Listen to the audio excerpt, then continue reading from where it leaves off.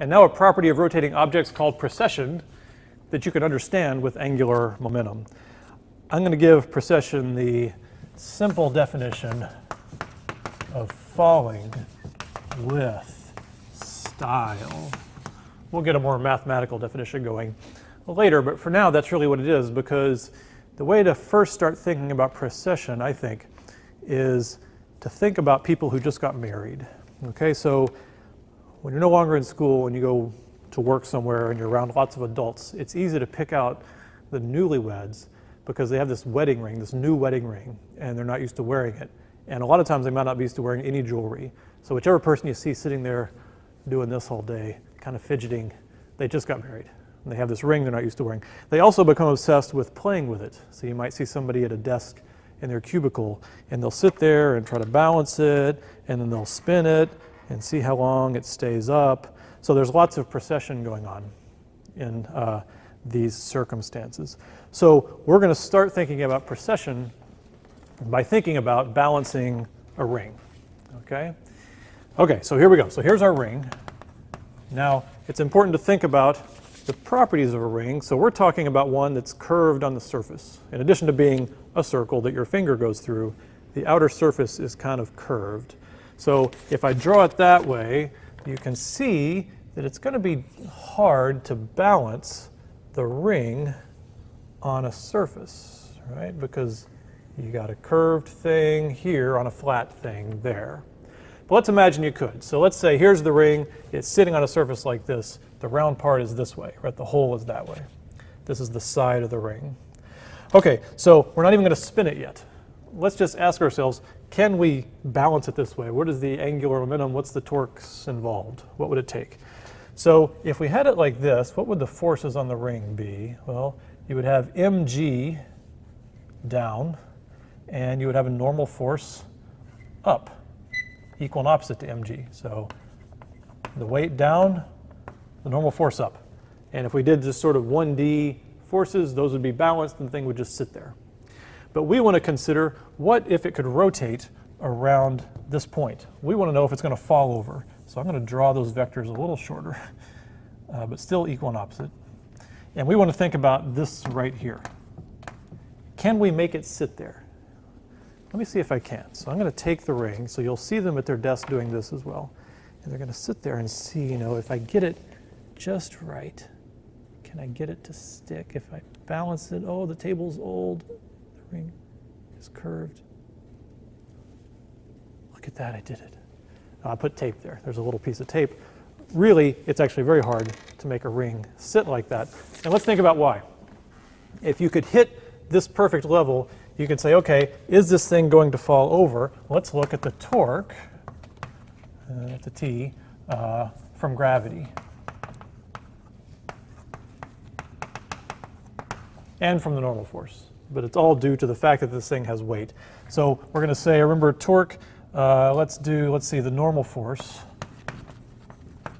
and the one from the gravitational force. Okay, for the normal force, let's look at here. We're talking about the torque around this point. Now, one other thing I want to point out is in the previous learning sequence, we talked about how rotation is always around an axis. Well, really it's around a point. If we're talking about torques, you calculate multiple torques around a point that are around different axes. The axis part is defined by the torque, right? Between, you'll see, we're going to do the cross section, or the cross product of two vectors. That gives you the axis. But really, we care about a point. And the point we care about is where the round ring touches the surface. So for the normal force, the torque is the r vector from the point of rotation to where the point is, the force is applied, r cross n, and it equals 0 for the normal force. And the reason it's 0 is the magnitude of r is the 0. So r is 0 in that case. And the reason is the force is being applied at the point of rotation. So you can't get a torque there. Let's look at the torque from gravity here. So now r will be bigger. Here is the point of rotation, and here's where the force is applied. Okay, so now r isn't 0. R cross mg, but this one will also be 0. In this case, if it's perfectly balanced, it'll be 0 because theta, in this case, equals 180 degrees. If you think about the angle between this r vector and this mg vector, they're parallel, opposite directions in this case. So you'd have the sine of the angle between them, the sine of 180 is 0. So in both cases, you have no torque. The torque equals 0. That's why it would balance if you could get it perfectly level like that. There'd be no torque pulling it one way or the other, and it would balance in principle. In reality, no surface is perfectly smooth, and you have to use a little bit of tape if you want it to actually balance. So that's one thing you can do with your wedding ring, but we know that nothing lasts forever. Not even a diamond lasts forever. So we know what really happens here is you can't balance it. If you sit here and you try to hold it, it's always going to fall over because it's always is some teeny angle. So let's calculate that torque just to get used to thinking about this effect. I've got to keep that on. Let's see. So now we have the ring like this. And here's your point of contact down here. That's the rotation, the point of rotation that we're trying to go around here. And let's see. So now we would say, okay, the normal force is going to be up like that.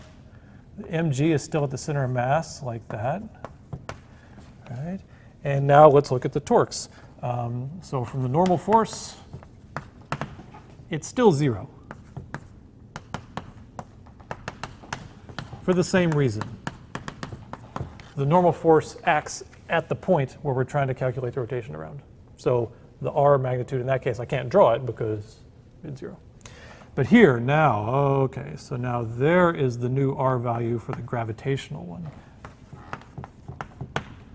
All right, so that r value crossed with mg, and that is not 0. That is not 0.